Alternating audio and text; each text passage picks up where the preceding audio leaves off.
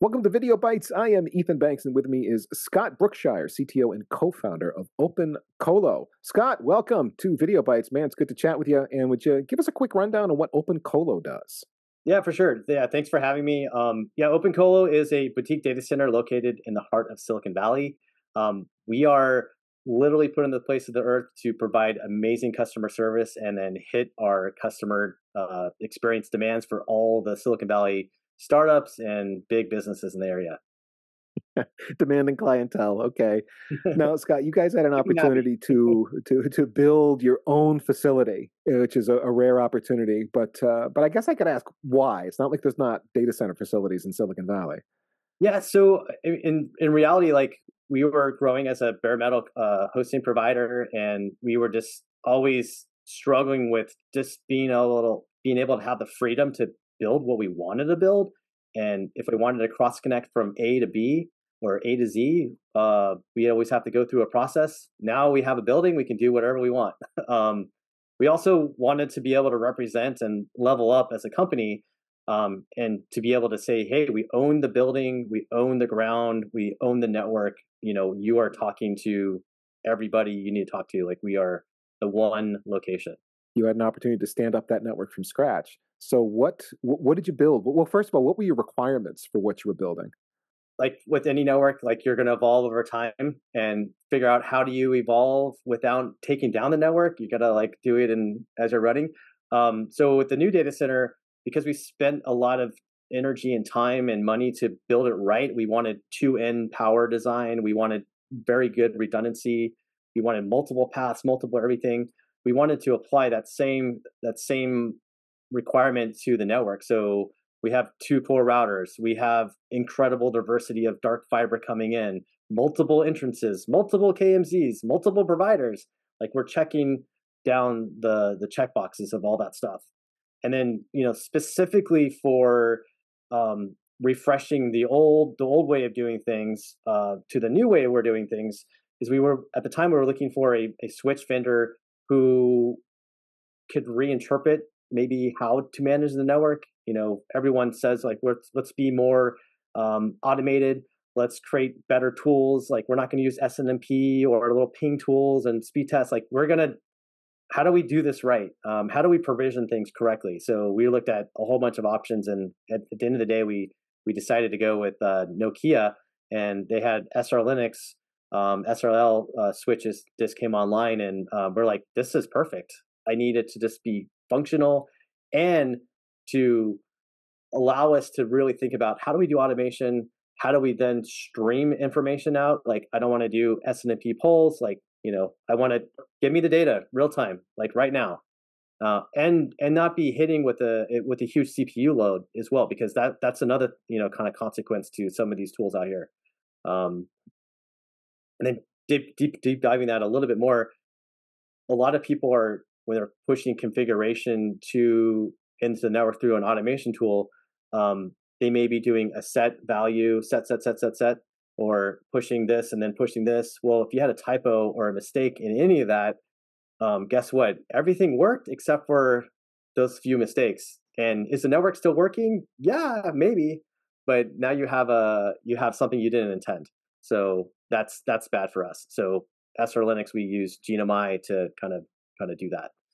Okay, so SR Linux is the base. You've got the same operating system across your routers and your switches. You're communicating with all using a variety of tools. One of those tools you're going to show us here, it's a BGP provisioning tool that you guys built in-house. Yeah, so if you can see my screen, like, this is our BGP tool, and this is real-time production. So I won't really press go at the end of the day, but when we're interacting with trying to maybe provision a BGP customer session, we're going to figure out who's the customer name, what's their ASN, like where's their customer number in the system. And with these basic information fields, we're then going to connect to our source of truth, and it's going to find that customer. It's going to find that customer's device ID number, and we might have some VLANs pre-provisioned in source of truth, or it will give us a drop down of what's available. Now, does it matter for this conversation what your source of truth is? Is it just a database of some sort, whatever it is? This is actually our billing system, and it's probably not the easiest system to interact with. There's way better source of truth tools out there, but this was the kind of the cool thing for us is with SR Linux, we can kind of connect to whatever we want. There's no like vendor lock on, hey, we only support XYZ. Like we're free to do what we want to do. So yeah, it was pretty amazing. So like for the little demo here, like let's say I wanted to do a 100 gig port. Like right now you see port 25, but on this specific switch, port 25 is not 100 gig. And I'll see what my available 100 gig ports are. And again, real time behind the scenes, we're querying the actual device and saying, well, show me what's 100 gig. Or if I switch back to 10 gig, like here's my 10 gig. There's multiple sources you're hitting to populate this form, and you're doing that in real time. You've got the back end source of truth that's giving you billing information about your client. You're talking to a switch in real time. It's showing you ports that are available for a given speed that you need. Yeah, because I will never trust. I mean, we want to trust source of truth, right? But every now and then, source of truth may be out of whack, or maybe there's a commit that's happening in real time. So we're going to double check everything. So in this specific tool, while it looks like it's front end only, it's really behind the scenes hitting source of truth and querying in real time the switch itself. And we can go into IP selection as well, and like we can pre-populate it with whatever we selected for them originally, or if I get some other options, we can basically choose another IP block from what's available, which is just tons of time savings for the network provisioning person. But in this specific tool, the goal is to basically push this to cells to use themselves, so they can have that conversation with the customer. And as the customer saying, hey, here's some questions. I got your feedback from the questions. I'm going to provision this for you. What's your AS number? What do you need for BGP? Do you want a full table? You want a default? What is it that you need? We can basically pick those things out. But really, the salesperson who sold it to them, they can do that stuff. And we can level up our sales team to be more empowered to actually do the complicated things that us network engineers are doing day in, day out. And then we can focus on the real stuff, like managing the network. So I'll show you like one of our like kind of Grafana dashboards. And obviously, I'm sure a lot of people have Grafana already, but the cool thing here, again, is we're streaming in real time whatever we submitted on that BGP form. So in this example, like before this call, I went ahead and provisioned something, obviously to get an alarm. But this one's the one that we just did beforehand. Yeah, an active state in this case being bad. The BGP session is trying to get to the established point, but it can't. It's still actively trying to process, and it's stuck. Something's broken. And yeah, in this case, like there's no cable to the cable, so there's no physical fiber to this. That's lab. broken. Yeah, it's going to be very broken for a while. But the stuff that's not broken, and this is again real time.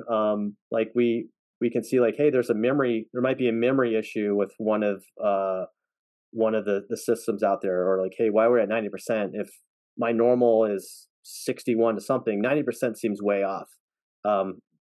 So we should investigate that. And this goes along with like all our other tools. And one of the other things we have with Grafana is we kind of provision, we want to rapidly to provision new devices or new switches into the environment. So when we get a new switch from the vendor, it shows up on our loading dock. We unbox it. We assemble all the parts, we move it literally, and this is all like trying to do this like literally within the same day it arrives, because usually we're always like running to catch up on what was sold. So we'll grab the switch, put it in the lab, and then we'll plug it in for the first time, and you're never going to see this Grafana feedback from a switch out of the box. But what we do is we do the same thing we did on the provisioning tool. We use ZTP. And with Python and some of the network examples that Nokia provided with SR Linux, we're able to then connect to source of truth and then publish all of the session peering information, the loopback addresses, the monitoring systems that it needs to communicate with, and then feedback like the status of all the hardware stuff. Because when you're first turning something on, you really want to figure out like what's important. Do I see the 3 fans that are on? Yes, we do. Do we see both power supplies? Yes, we do. Do we see optical light level? Okay, yeah, that's obviously really important. And do we have a standard for our light levels? So this is again real time, so it went to bad to good. And then we can see, even further than that, we can actually see the logs of what's happening on the switch itself. So we can see like, hey, there's someone trying to connect into this specific switch. So, this is all kind of the magic that we were able to accomplish with SR Linux that we weren't able to do with our previous vendor. And for me, it's 9-day game changer, just on how we're doing and managing our network at scale. I love that ZTP idea, zero touch provisioning. You stand that, you power it up the first time, it connects to the network, discovers what it needs to discover, and then you populate it with everything that it needs so you can rack it and get it in production ASAP. Yeah, we don't really have like a second. We have a secondary step after it's physically racked in the data center, but there's no reason why we can't provision it with everything up to the specific customer connections or the specific servers that are connecting to that whatever cloud we got to do. But fundamentally, yeah, like we got to know that this thing is ready for production, and once it's in production, like we're gonna walk away until we got to upgrade the firmware. And then even that's like not immature anymore because their releases are pretty frequent, and we can decide if we want to upgrade to whatever that is. And for applications that we're looking to do for nice tooling, they give us an unmodified kernel. We can log into the actual Linux kernel, a Linux file system, and load an application. That's totally something different that I haven't seen with anybody else. Now, we've been looking at Grafana, but I don't want to look at Grafana all day. As cool as it is, I mean, do I have to go into Grafana to get notifications? No, yeah. I mean, so obviously Grafana is great for like when you want to look at something pretty. But yeah, no one can. We have so many switches, so we use Slack for notification. We have other systems that are going to say, hey, server whatever is or switch whatever is having an issue, or hey, BGP session went down, BGP session went up, whatever that was. We'll jump into that. And then what we've done too is from the notification perspective, also from the switch and tied into Grafana and other things, is in our Slack notification. And I can't really show you our Slack, but we'll have the Slack, but we'll click into the link that will go into the necessary stuff that we want. The perfect world is really, hey, there's a problem. Okay, great. There's a problem. This is a common problem. What can we do behind the scenes to double check something and then send me another report or another alert? Because I don't want to see, a wall of alerts. I want to see like actionable alerts. What do I really care about? And then can we build some automation around certain alerts to try and grab more information? So if a port goes down, oh shoot, or a BGP session went down, hey, do we have an optic problem? Do we have a port problem? What's the status of other things? So we can do all of that in legit real time, or as fast as Slack can notify me. One more question for you, Scott. Nokia SR Linux community. You had to learn how to interact with all this stuff. Is there good community built around this? So this is a game changer for us. Is for SRL, they have a Discord channel, and I'm on that quite a bit. The PLMs that are designing the next cool features of SR Linux are also on this channel. And then there's all the customers of SRL that are also on there. And we're all we have this, kind of virtual meetup, and people, post their questions, and, if I can answer it, I'm happy to answer it. If a PLM wants to answer something, fantastic. And so we're just all working together in real time on that stuff. The other thing that's really neat is they tied the Discord channel with some OpenAI stuff, so we can basically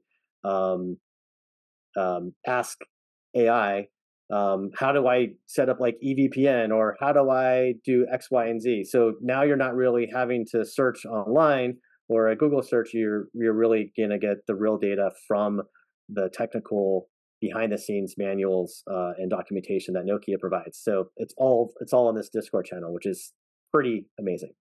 That's very cool. Yeah. Well, Scott, thank you very much for joining us on Video Bytes today. It was great to have you. Thanks. It was great. Thank you.